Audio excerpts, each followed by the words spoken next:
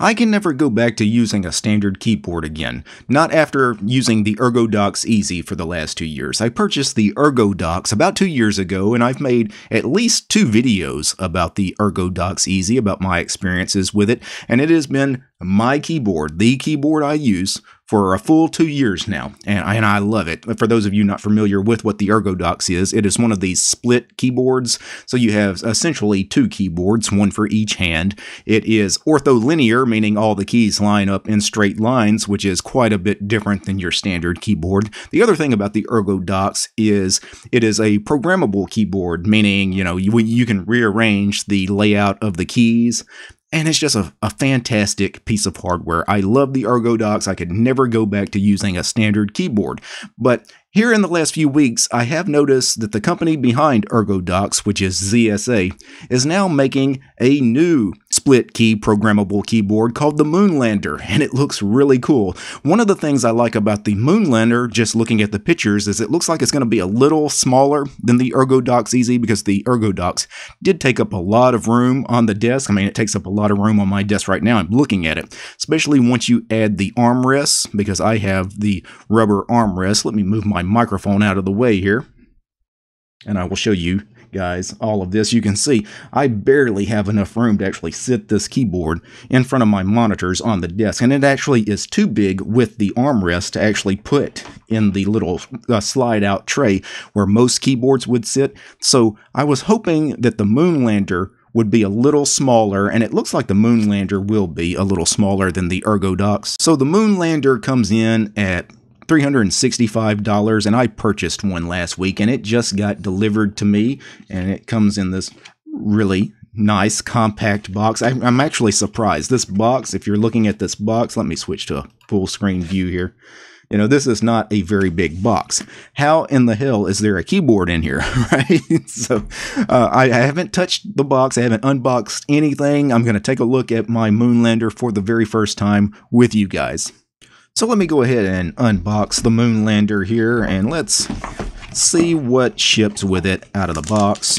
So the first thing you notice is it is in a carrying case. It's got this neoprene carrying case, which is really neat because the ErgoDox did not come in any kind of case. It wasn't really, I guess, meant to travel with you, where the Moonlander, I guess because they've saved a little bit on size and weight, fits really nicely in this compact neoprene carrying case, so you can take the keyboard with you wherever it is you go. The only other thing in the box is this little tool here, which allows you to change out the switches and the keys if you need to do so. So let me go ahead and get into the neoprene carrying case, and we have our power cable.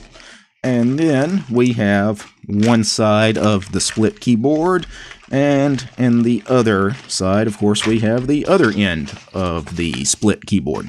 And now that I've got the 2 split keyboards unwrapped, I notice that we have a tilt on the thumb cluster with the Moonlander that we did not have with the ErgoDox. That's pretty neat, and of course you do have the armrest that can be folded away depending on whether you want to use it. Probably most keyboard users wouldn't use the armrest. I actually like the armrest though. So I'm going to go ahead and adjust the tilt rest here, the tilt arm, to the setting that I like. I'm also going to play with the thumb cluster and get it at the correct angle for me, and there is a screw here. And I can, of course, tighten that up to make sure that that stays in place as I'm using it. Also, I'm going to go ahead and keep the armrest folded in right now because I do want to see without the armrest, would it actually fit in the drawer here? And it actually would. It actually fits quite nicely. Now, even without the big bulky rubber armrest for the ErgoDox, the keypads were still quite a bit bigger than the Moonlander keypads, and they just really didn't fit in this little slide out drawer. You can see if I put the ErgoDox, one half of the ErgoDox, and then I put the half of the Moonlander, well, you guys can't really see because I'm not directly above the keyboards, but there's a noticeable size difference. It's slight, but it is noticeable. I can tell you there might be a slight weight difference as well. Certainly, if you're not dealing with the rubber armrest, there is a huge weight difference. Now, I've got the Moonlander plugged up, and you can see the lights are working. Nothing on the keyboard is working, though. I don't think if I would actually accept any key inputs right now, no. I think what I need to do first is actually flash a keyboard layout to this thing. And if I go back to the ZSA website, the company that I bought the thing from, right, they have this tool called Oryx. And you see, this is the Moonlander default layout. It tells me what all the keys are. Now, I'm not going to use exactly the default layout. I'm going to keep it pretty stock, but there's a couple of things I want to change. First, the arrow keys. We have left, right on one hand, and then we have up, down on the other hand. What I'm going to do is I'm actually going to change these so we have left, down, up, right over here in the same order as HJKL, the Vim navigation keys. I want that to be exactly in the same order, just below HJKL. So I'm going to move these arrow keys over here, and I'm probably going to put the square brackets where those arrows were. The other thing I'll do is I'm going to make sure that I have a super key right here, a command key, a Windows key, whatever it is you want to call that.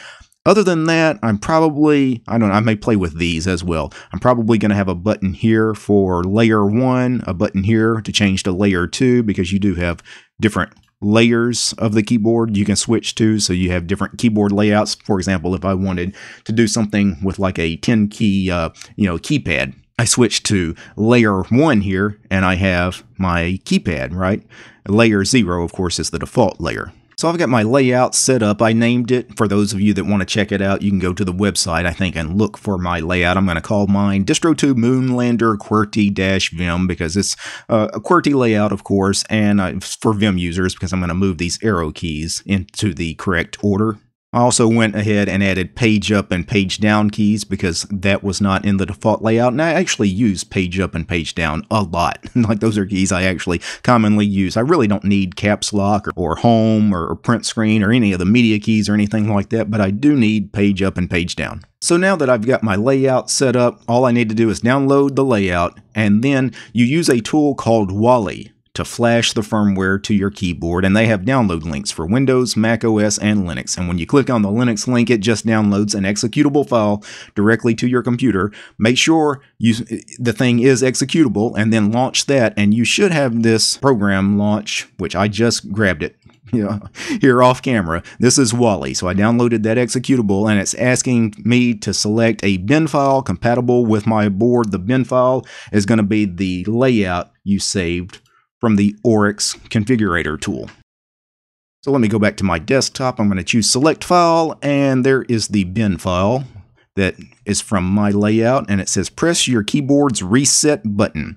Now the reset button is going to be a little pinhole right here on the top left. At least I'm assuming that's it, because that's the only hole on the keyboard. And then I have a little needle here. You need something very small to get in there. And then let me press that down and hold it for a second. Okay guys, I had to pause the video for a couple of hours because I actually could not flash this keyboard using ZSA's Wally program, because for whatever reason it doesn't seem to work on Arch Linux. Their pre-built executable that I got from the ErgoDox website, it launches correctly, but it never recognizes that I'm resetting the keyboard. When I put the pin in, it never actually flashes anything. It's like it's stuck. There are 2 packages in the Arch user repository for ZSA's Wally program. There's ZSA-Wally in the AUR, and there's ZSA-Wally-bin in the AUR. I tried to install both of them. They didn't want to build correctly. One of them launched, but all it was a black screen. Nothing else happened. So there's something wrong with the graphical versions of Wally, but luckily I did a little digging around looking for other people that also have a Moonlander and run Arch Linux and how they were getting their things flashed, their firmware flashed, and somebody mentioned Wally-CLI. It's a command line program, and it worked just fine. All I needed to do, let me get to my desktop, all I needed to do was to actually open a terminal and then run Wally-CLI and then the location of the bin file I downloaded from the Oryx configurator tool. And that's it. I just hit enter on that, and that ran in about 10 seconds. It flashed the firmware. It didn't even ask me to do anything as far as the pinhole, trying to reset the keyboard. It just took care of it. So I'm actually really happy that I discovered the Wally CLI program, because I'll probably just use the command line version of the tool anyway. It seemed much easier than the graphical version. Of course, the graphical version apparently is broken in Arch Linux right now, so I'm just warning you guys. Now, getting back to the Moonlander, now that I have flashed the firmware, typing stuff is pretty simple, so I can start typing and I can get some stuff. You guys, hear the switches. Those are the kill copper switches. It's the same kill copper switches that I used in my ErgoDox. I did the same switches here. They are really light to the touch. They're not crazy light, but it's not very hard to actuate the keys with the kill coppers. If you're used to a standard keyboard, don't be surprised if you're mistyping a lot of things, because it doesn't take much pressure to actually have those keys press. And the other thing with the kill copper is they're tactile. They obviously make noise, but they don't make that much noise. They're not that loud. I want a little noise. I want to be able to have that feedback that I'm actually typing, but I don't want it to be so clicky and so loud that it starts, driving you nuts. You start hearing that clicking sound just penetrating your brain. I don't want anything that loud. So the kill copper switches are perfect for me. Just using this keyboard for a couple of minutes, I can tell you some changes between this and the ErgoDox. The ErgoDox, let me get a half of the ErgoDox back out so you guys can see.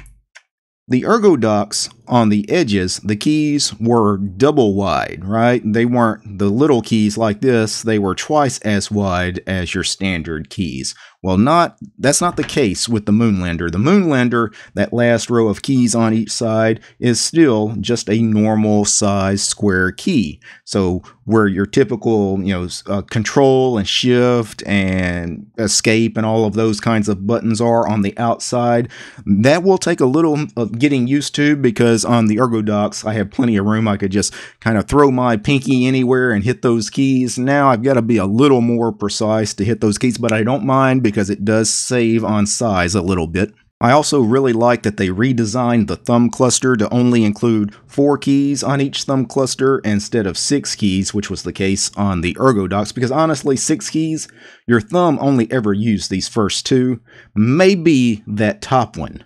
So having 6 there, when really you're only probably ever going to use 3 on a regular basis, because you just can't navigate your thumb between 6 keys, right? So I like that they pared that down to now you only have 4 keys on each thumb cluster. Because honestly, the very bottom keys on the thumb cluster, they're so far to reach, you're probably never going to use them. And if you're like me, what I was doing is I was just assigning keys to those particular spots that I knew I would never use. The kinds of things you don't use, like insert and print screen and things like that. Buttons you never even think about. That's what I was assigning those keys to. Overall, my first impressions of the Moonlander is I think I'm going to love it. It's just like the ErgoDox, except improved. It's got better ergonomics, it's slimmer, it's lighter in weight. They removed some of the unnecessary keys in the thumb cluster. Now that I figured out how to get the firmware flashed here on Arch Linux, I think I'm going to be good. I love the neoprene carrying case that it comes with. The only thing that I haven't done yet, now that I've rearranged the key layouts using the Oryx tool, one thing I haven't done is, even though I changed the order of the arrow keys on the keyboard, I actually haven't switched the caps out. So it does come with a little tool. It's in the box. I need to actually remove those caps and rearrange those. I'll probably do that off camera though. Before I go, I do need to thank a few special people. I need to thank the producers of this episode. I need to thank Absy, Dallas, Gabe, Lou, Mitchell, Alan, Akami, Arch5530, Chuck, David, the other David, Dylan, Gregory, Lewis, Paul, Scott, Wes, and Willie. These guys, they're my highest tiered patrons over on Patreon. Without these guys, this unboxing of the ZSA Moonlander, it wouldn't have been possible. The show is also brought to you by each and every one of these ladies and gentlemen as well. All these names you're seeing on the screen right now, these are all my supporters over on Patreon, because the DistroTube channel is sponsored by you guys, the community. If you'd like to support my work, look for DistroTube over on Patreon. Alright guys, peace. Of course the CLI works better than the GUI.